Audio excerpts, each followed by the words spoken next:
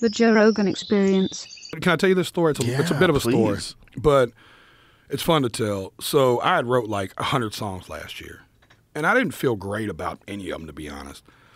The label liked a few and was trying to pick radio singles, but I just didn't have no conviction about it, Joe. Mm. And my daughter, at the same time, had found her way into this little back road church in the middle of nowhere, about a country where we live. She kept asking me to come, and, you know, I have a tumultuous relationship with the Lord, so I wasn't, you know, sure how I'd show up, but I was like, you know what, I'll go. And I went, dude, there's 100 people, a little back road church, you know, 20 of them were kids that went to high school with her.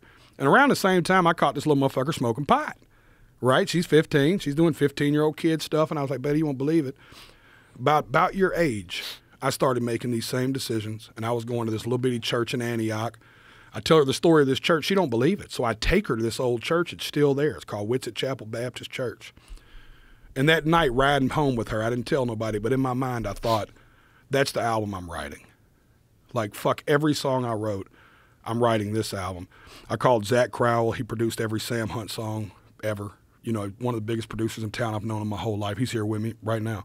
And I said, dude, I want to write an album called Going to Church. And I just kind of want to write this kind of journey and just kind of A to Z it and write a real project. And Zach was like, I'm in.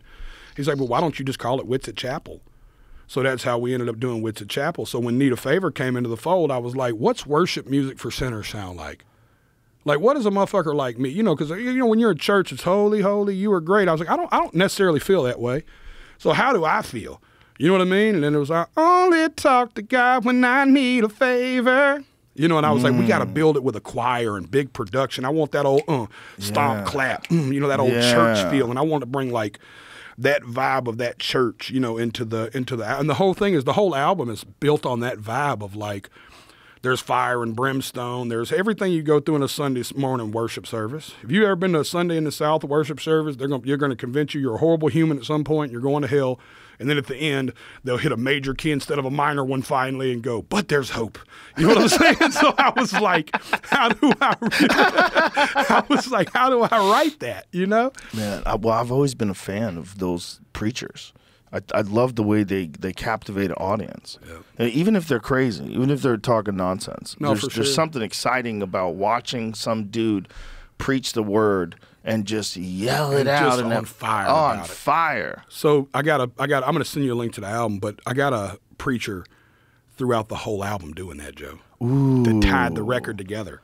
Oh, so wow. you ran, like, the album starts with this dude, like, and by the grace of God we were saved, and it just drops the first song. Whoa. It's cool, man. That's amazing. I got nerdy, dude. I went, like, old school, dude. I went, like, back to the 90s, Joe. I was in the studio, like, we were just getting high and coming up with shit. Beautiful. Yeah, it was so much fun. It was probably the most fun I've ever had writing an album, because it's the first time I've sat down in a long time and wrote an album, instead of just writing a bunch of songs and then picking an album. You know what I mean? I was like, no, I'm writing. Like, we're going to sit down and write an album. So that just came out of the blue, inspirationally? Yeah, I just wasn't. Just felt like something to do? Man, I'm going to get, like, all the way real. I didn't understand I had commercial success for the first time in my life, and I didn't know how to deal with that. So you do what everybody does in that moment. I'm sure you may or may not have been there in your career early, where you chase it then. You're like, oh, my God, hold on, I can be. Yeah. And I realized that the songs wasn't sounding like Jelly Roll no more. Oh. You know? And I was like, no, I'm doing the thing that people do where they fuck their career up. I was like, I'm not doing that, man. So you think that that's just a normal trap that happens to everybody that gets success, and they don't want to fuck up that success, so they try to make a formula for what they think the people liked about their early shit? Yes, 100%. Or they chase whatever the poppy record was, or whatever the record that did the most. So it's like, how do I write another song like that? So I was coming off of a hit that the one I gave you the plaque for, Son of a Sinner, was my first radio hit, like hit.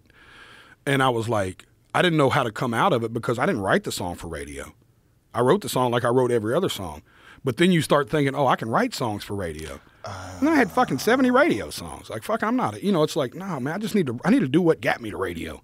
I need to do what Jelly Roll does. And I was like, I know what it is. I'm going to get back in my foxhole and write me a fucking album, dude. You know what I'm saying? That's beautiful. I took it off Music Row. We went back to some little old back-ass studio in the backwoods, and we wrote it kind of like, like we wrote all my early shit.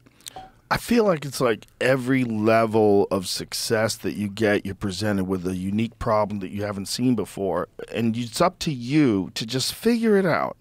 Just figure it out. What are you doing this for? And I think that applies to everything. I know it applies to comedy. It definitely seems to apply to music. I think it probably applies to everything.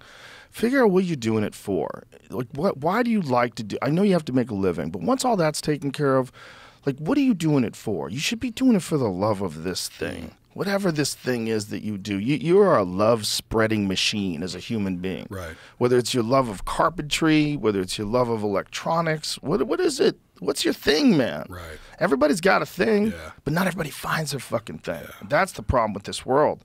So people get trapped in something that's not their thing, and that's what they are now. And they don't ever get to express themselves in a way that would make them feel good. Well, for me, I always call it the why. And it's like what you said, even with the music. And that's what happened with those 70 songs. When the why comes down to, oh, this is catchy or this is a good song, I'm past the point of like, I want to help people, Joe. Like, my music has always been therapeutic. My music has always been for people. What got me into music was my mother. So my mother was a woman who struggled with extreme mental health issues and drug addiction. And she would never come out of her room, Joe.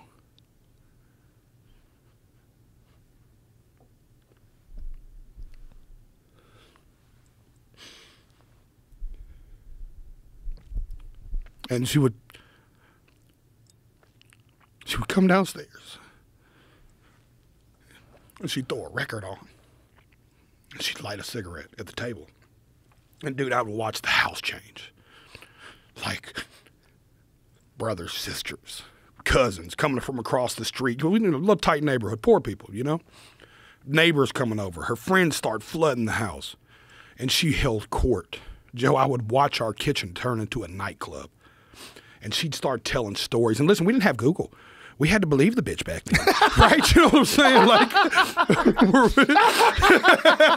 you know what I'm saying? So she would be like, James Taylor wrote this about his drug-addicted mother. You know what I'm saying? Or something, and play Fire and Rain. Right. Or she'd be like, Bette Midler wrote The Rose about, and we're just like all captivated.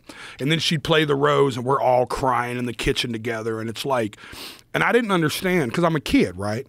But something changed in her when the record went on, is how I looked at it. I didn't know anything about drug addiction, anything about schizophrenia or bipolar or any of this stuff she was dealing with, or manic depression back then, what they called it. I didn't know any of this. I just knew that this lady never fucking leaves that room, and when she does, it seems like the music does it.